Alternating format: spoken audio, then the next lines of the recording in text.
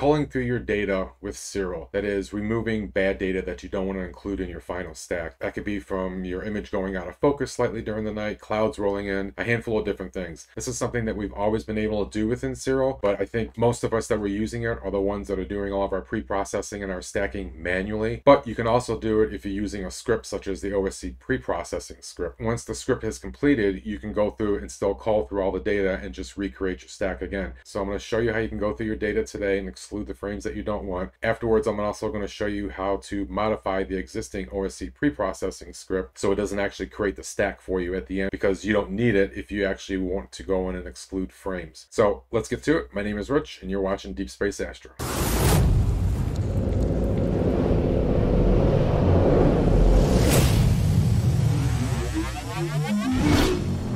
All right, so what I'm going to show you today will work with any of the pre-processing and stacking scripts from Siril that you may be using. In this instance, I have a stack open that was created by using the OSC pre-processing script. And just to show you, if we jump over to my working directory, there's the stack that's currently open from the script, right? As well as it created a masters folder and a process folder. The process folder is where all the master stacks are created for the calibration frames, where it calibrated your light frames, where it registered your light frames, and then, like I said, ultimately created the final stack for us. So this is the directory that we need to be working in order to use the plotting function within Siril. So to do so, the first step is to set your working directory to that process directory. So I'm currently in IC 417. I'm just going to double click on process and then click on open, and then verify up top here that I am in my process directory. Next step is to come over to my sequence tab and then click on the search sequences button. This will load up all the sequences that are within that process directory. The one that we're interested in is our registration sequence. And you can tell that it's a registration sequence because it's preceded with an R at the beginning of the sequence name. So we're going to select that one. If your screen is green like this, you can come down and just do an unlinked auto stretch just to calm it down a little bit for you. And now we can jump right over into our plot tab. So what we're looking at here on the bottom, you can see it says frames. So from 1 to 305. On the left-hand side, it's showing us from 3.59 to 7.75, which is our FWHM, our full width half maximum. The graph has sorted the frames for us from best to worst. So you right away have a nice visual indication of what's going on with all the data within the sequence. And as you can see, my best FWHM is at 3.59, and the rest of these are acceptable, but then all of a sudden I get a huge spike all the way up to 7.75. So even though these were all included in that original stack, I would probably want to exclude the ones over on the high side here to possibly get an even better result with my final stack. So before I show you how you can exclude or include your frames using the graph itself, let's take a look at how you can visually just look at each and every one of your frames if you so choose. So down in the bottom right corner, we have a button that says show hide list of images. If we click that, this is all of our images within our current sequence. You'll notice that not only does it have image number 14 highlighted, but it's also ticked as the reference image. And it's highlighted because it's also open in Siril right now. If we look in the top right corner, you can see we have image number 14 open. So you could, just so you're aware, if I decided that I wanted to use 18 as my reference image, I could select on image 18 and then tick the box. And now that is my reference image. And again, top right corner, you can see it loaded that image for me automatically when I made that change. So I'm going to click back on 14 and set the reference image back because I'm happy with that one. And let's just go over what we're looking at here. So on the right hand side under the select column, you've probably already figured out anything that's got the blue check mark means it's going to be included in the final stack. If I was going through my images and I decided that I didn't want image 19, I can unselect it. Puts an X through the image so you know that it's not going to be part of your sequence to be used for the stack. And the same thing, I can just continue on. Just left mouse button click to unselect or reselect it. You can also use your spacebar to unselect and reselect. So whichever you choose. If I just wanted to cull through all this data and just visually take a look at everything, I could start with image number 1 at the top and just use my down arrow key on my keyboard and just go through each one of the images. Just give them a quick look. Now I'm not going to go through all these because there are 305. So that would, take a decent amount of time to look at everything. But just want to make you aware that you can do that, so you can visually go through each and every one of these and make selections based on what you see and whether or not you want to leave it or remove it. Along with individual selecting and unselecting, you can hold your control key down and you can do individual frames wherever in this list that you want. And then if you come up to this button here and click it, it'll unselect what you had highlighted, and clicking it once more will reselect them. Same thing, but instead of holding my control key down, if I held my shift key down, selected image number 6, and then say number 12, it'll select those two and everything in between. And then the same thing, I could unselect them and reselect them. If you were going through this list and you made multiple selections and came up and unselected everything, and then you decided you wanted to reset quickly back to everything, this button right here, if you click it, will allow you to include all the images. So now I've got everything reselected for me. Same thing, the button to the left of that one. If I was to click that, I can say exclude all the images.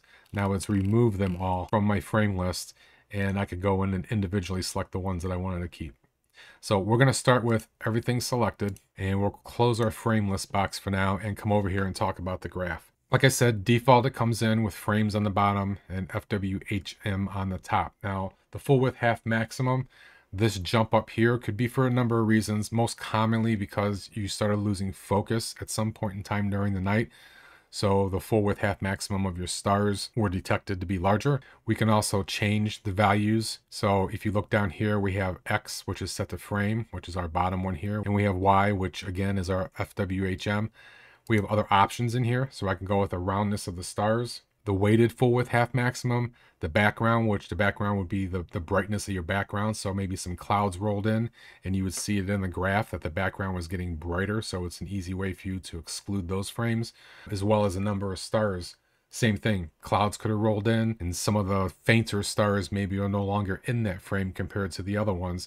So you see that number of stars start to drop. So you have a handful of different options to be able to make your decision on what you want to keep or exclude in your final stack. Now, the way you do that, if we just want to do a simple exclusion, is the tops of each one of these points is actually a frame in your sequence. So if I was just to right click on this one, I have two options. First of all, I can say show frame, so it'll load it up for me. Highlighted in the frame list, and you can see top right again, it's loaded in the serial now. So after I loaded that, if I saw some anomalies in there that would make me not want to keep this frame, then I can do the same thing. I can right click on top of that peak, and I can say exclude frame 58. So now there's an X through it, and in the frame list, the checkbox has been taken away. Now, it's also been removed from your graph.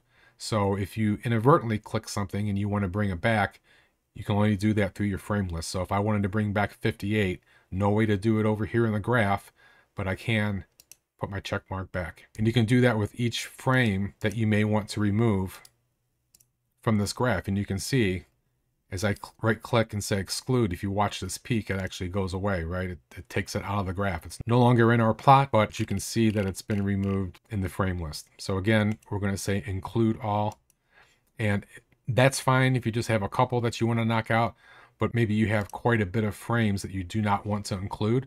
So you can do a group exclusion or a group inclusion if you want. So we'll start with the exclusion. Let's just say I don't want anything included that is over my 5.6 FWHM. So I can just draw a selection box around those peaks in this graph. And by the way, the box is adjustable, so I can move it around. I can grab the top, bottom, or sides and make adjustments that way. And now if I right click within the selection, I can tell it to exclude the selected points. Now you see that the plot graph itself has totally readjusted because I removed all of those frames that were within that selection. Go to my frame list and we scroll around, you can see which frames have actually been removed just based off of what we were seeing. Didn't even have to look at the images. I just know by the numbers, I don't want those included in my stack. So we're gonna once more, let's include all of these and show you up here with the 7.75, if I was to right click like I showed you before and say show frame, you can see it included this frame in my stack, even though this, whatever this light reflection is, I believe I have a friend that shoots with me once in a while. I think maybe her headlamp may have, or my headlamp for that matter, who knows? Shouldn't blame her, right? May have shined into my scope at some point in time during the night. But so come down towards the bottom, there's 304, there's 303. You can see I have a handful of images here that were included in the original stack, and this would have an effect on this area of the image. I would never want to include this in my final stack, so that's why I would select it and exclude it like I showed you. You could do it the opposite way as well. So instead of drawing a selection for exclusion, I can draw a selection for inclusion. So we'll just do it the opposite. We'll draw my selection point around everything that's below the 5.6, right click and say only keep points within selection. So now we basically have the same result as we did before, except we chose which ones we wanted to keep versus which ones that we wanted to exclude. So either way will work. The other thing you can do is you can create a scatter plot with this. So if we leave our Y set to FWHM, and we can change our X to, let's say, roundness of the stars. So now we've got a nice scatter plot that is showing us how round our stars are, right? It says 1 is round and our FWHM. So based on that, we can do the same thing and make a selection around frames that maybe we want to exclude or frames that maybe we want to keep.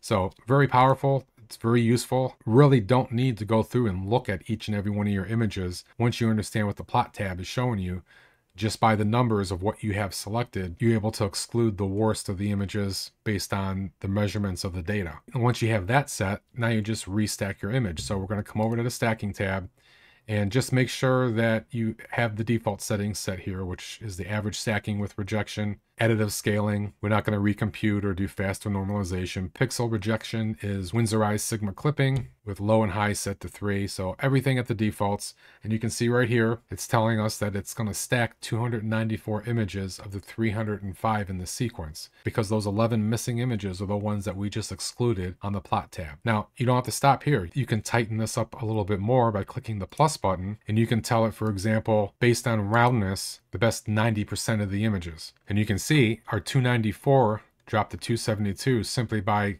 adding this roundness factor and telling it to stack the best 90% of the images. And you can continue on. You can add more conditions. Hit the plus button again. Maybe we want to also include a background check in there too. So based on the brightness of our background, stack the best 98%.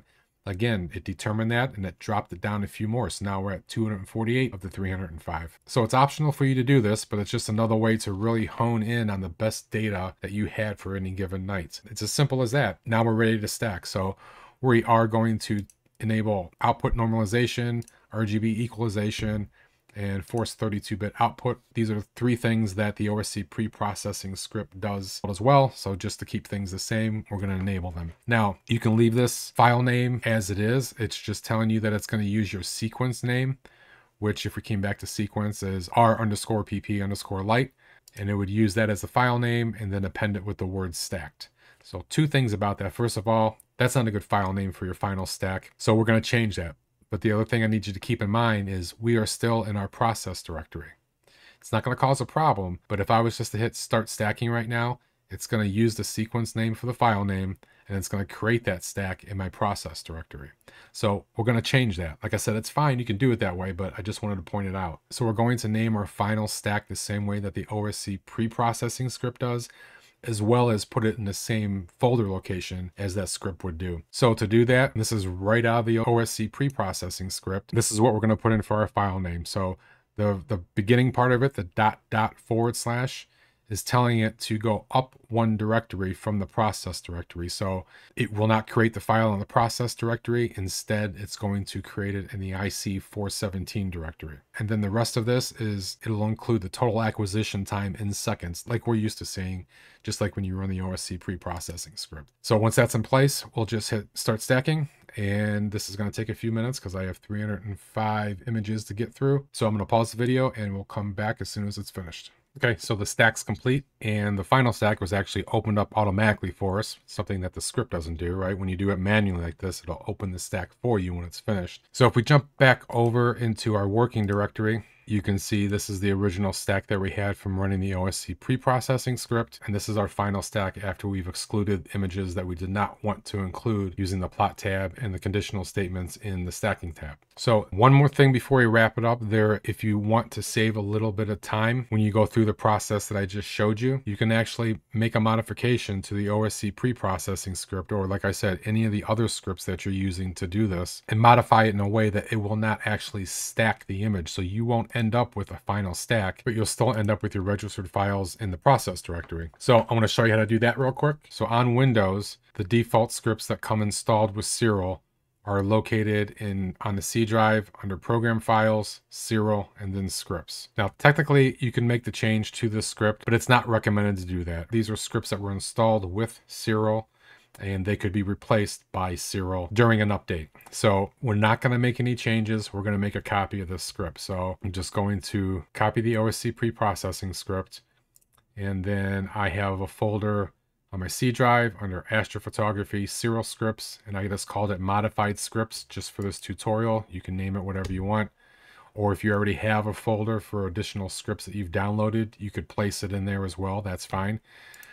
We're going to paste it in. The first thing I'm going to do is I'm going to rename it, because when we load this in Siril, we'll now have two scripts called OSC pre-processing, and you just don't want to get confused with which one you're going to be running. So we'll just call this OSC pre-processing _ plot. Open it up. Any ASCII text editor will do.